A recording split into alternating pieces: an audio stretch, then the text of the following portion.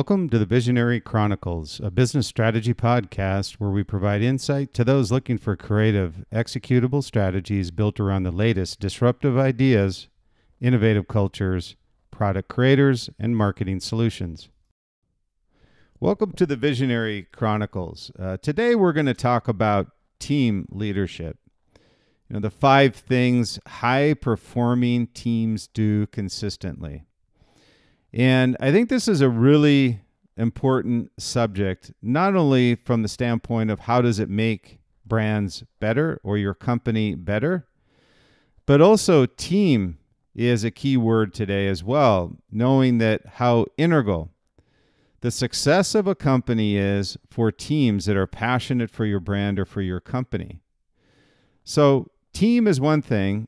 High-performing teams is a whole nother level. So I thought it would be a great subject for us to talk about, not only retaining teams, but what you'll find with these high-performing teams, they love staying together. So it's a really important subject for retaining employees, but also making employees happy. So there's kind of this formula that everybody's trying to achieve in not only forming a team, much less trying to build a high-performance team.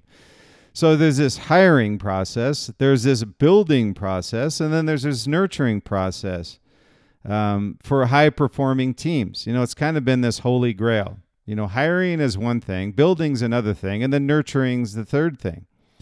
And being able to build it into a high-octane, high-performance team that achieves what the brand has set before them is an important aspect to what these high-performing teams not only do, but how they achieve it, but also the longevity of these teams and how they work together. So each of these teams has unique needs, personalities, individual triggers that drive a passion in each team member. So I say this because these are all things that are somewhat or intangible. You just don't know. You don't know what the unique needs are of somebody on a team. The personalities are a little bit more obvious, but not necessarily. So you have to deal with all these dynamics that are intangible, that go outside of the skill set. And that's why you see so many times with position recs now, and I don't know if you've seen it, but the direction that these recs are taking, and when we hire people at LiquidMind, when we hire people for these consumer product brands, the needs have changed. And you still need someone with the skill set, but you need somebody that's going to fit with your culture. And that's an interesting dynamic that we never had to deal with before. But if you're going to have a team, think about it. You need to have them fit within the culture, not only of the company, but even on a micro level with the team side. So you need to kind of understand and somehow draw out of these individuals during the interview, let them be themselves. And I'll say that with teams and individuals that you bring together, or individuals rather that you hire, is don't just ask the questions. Functionally, for the most part, they're going to be able to do the job. The thing is, are they going to be staying with you? Do they have a passion for the brand? And culturally, they're going to be a good fit for what you're doing. And these are critical components as we go through this to successfully building a high-performing team. So how does a brand build a competent team? And one who gets along with one another and consistently produces superior results. Consistently, not just one-hit wonders. You have a lot of people that may have a great idea. It's like a one-hit wonder band. They have one great hit and then they're gone. They disappear. You never hear from them again. May have been a great song, but you need more than one hit to build an album. So you want to make sure that you build a team that's going to build an album of great hits.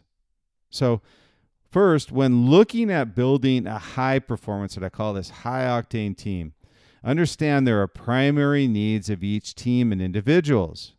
Now, there's a couple different levels to this, so I'll go through these. The first are 3 areas that they're looking for, these high-performing teams. I'm not just saying a team, somebody who's on with a company that's just building stuff, really doesn't have a set vision on executing superior results across everything that they do and are a high-performing, high-octane team. These are 3 areas that they're looking for before they decide to join a company. They may seem obvious, but they're critical when you're hiring an individual. And if they ask questions about these, you probably are going to feel comfortable that they're going to fit, hopefully within your culture, but they will definitely be a fit with a high-performing, high-octane team. Number 1 is autonomy, the ability to perform without hindrance. And that may seem a little bit like an oxymoron when you talk about team and they want autonomy. Well, what they want is they know that people on their team are competent, but they also want to have the ability to achieve their piece within that project that is going to achieve overall team success without hindrance. So autonomy as a team member is very important. And this is kind of that, when you think about, and probably have all had it, a good analogy to this is the boss is kind of always looking over your shoulder, every single day. Hey, did you make progress? Did you make progress? Well, these high-performing teams know how to manage progress. They know how to manage success, and they know the expectation of the leaders within the company, so they want autonomy in order to achieve that. Second thing is competence. Not competence in them. Interestingly enough, when you talk to them, is competence in who else is on the team. They want to know that they're not carrying 100% of the load for the team. So they want to have the skill set to perform. So when you assign tasks, and we've been working, and I've worked with many high-octane teams with brands at Oakley, TaylorMade, Adidas, and each one of those high-performing, high-octane teams is passionate for the brand, passionate for what they're doing on the product side or on the marketing side, but they want to know that others that are part of their team also have a complementary skill set and are competent. So autonomy, competence, and the third is relatedness. What I mean by that is being able to interact with their team members. Is this person going to be an introvert so we can't talk to them? Or is this somebody that's outgoing, somebody that fits within the culture of the team? So the team wants autonomy, competence, and relatedness. They want to have someone that they can work with.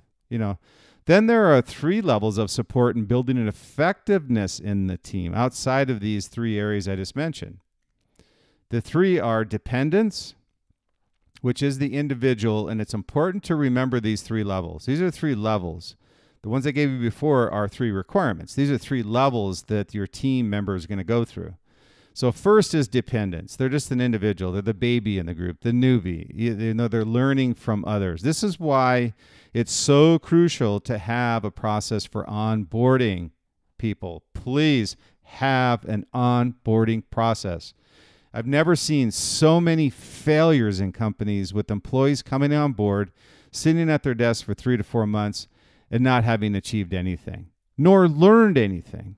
So have an onboarding process so they can move to the next level, which is interdependence.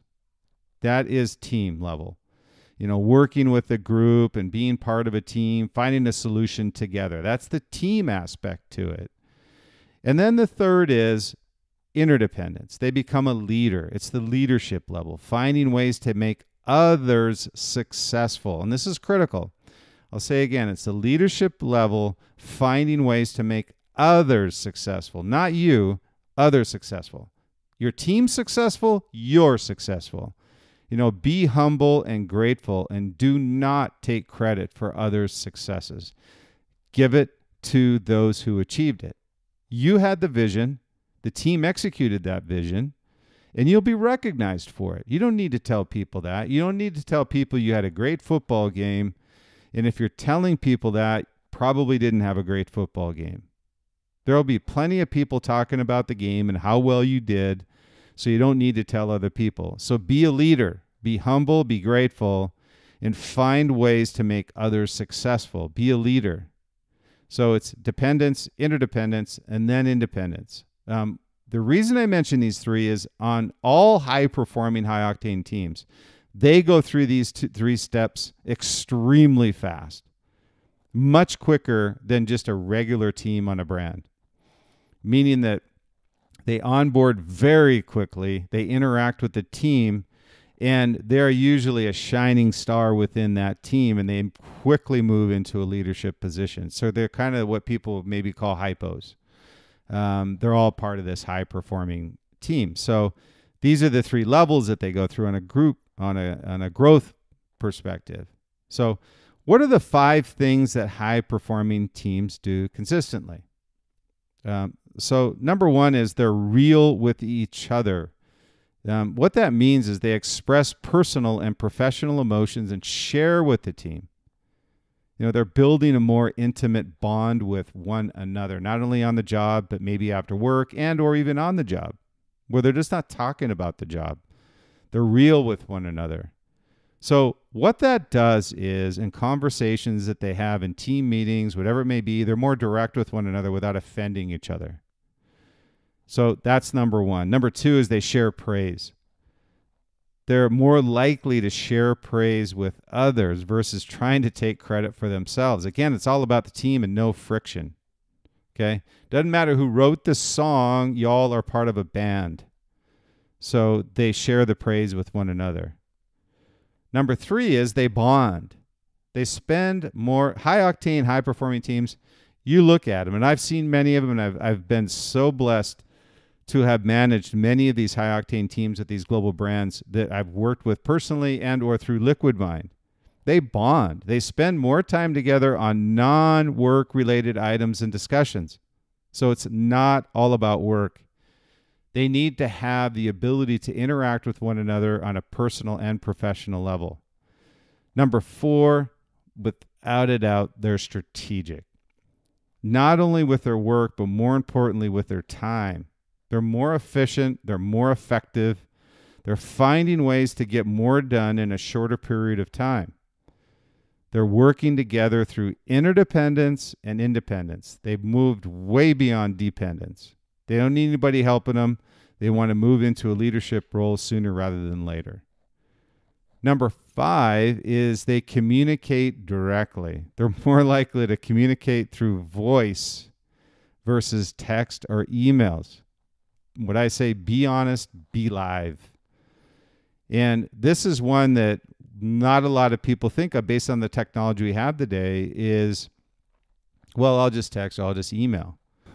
These high-performing, high-octane teams want to communicate fast, and they want to communicate more personally. So they communicate directly, and it's often, if not always, through voice. And I say voice, not voicemail. It's a voice. Jumping on the phone and talking to somebody directly. So they communicate directly. So these are 5 points, again, that when you look at what they're looking for, autonomy, competence, and relatedness with their team. And the growth is dependence, interdependence, independence, from individual to team to leader. They move along that path much quicker than a normal team, significantly faster. And then the 5 areas that high-performing teams do consistently, again, it's they're real with each other, they share praise, they bond, they're strategic, and they communicate directly. So what I say, building, managing, and growing a successful team for your brand takes a commitment to process and action. It's the approach to getting team members up to speed and the effort to assure they are satisfied with what it takes to be part of a successful team and brand.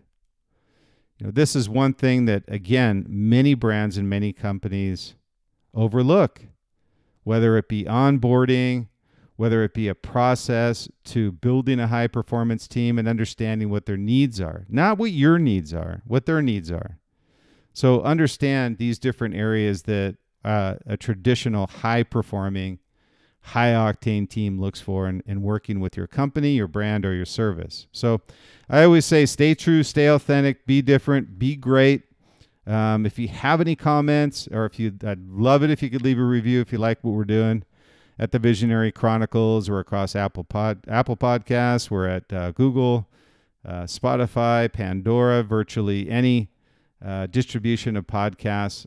We would love to have your feedback. The second thing is I can be reached at liquidmindsite.com. That's LIQUIDMINDSITE.com, or first last name Bryan, BRYAN SMELTZER.com. or feel free to email me at bryansmeltzer@outlook.com or brian@liquidmindsite.com. Again, thanks for your time. I always appreciate it. Look forward to the next Visionary Chronicles. Have a great day.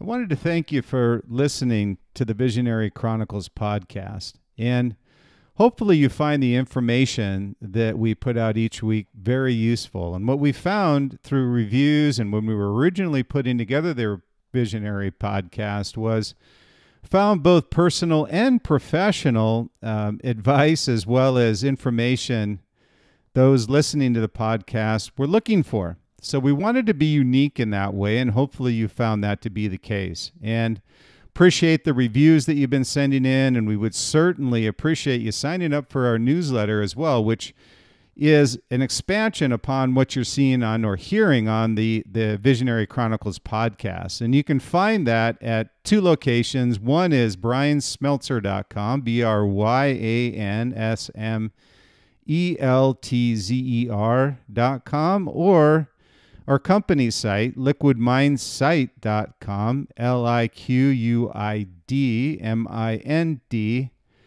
site, site.com. So we would appreciate any reviews, additional reviews, comments you may have. Sign up for the newsletter, and we look forward to talking with you next week.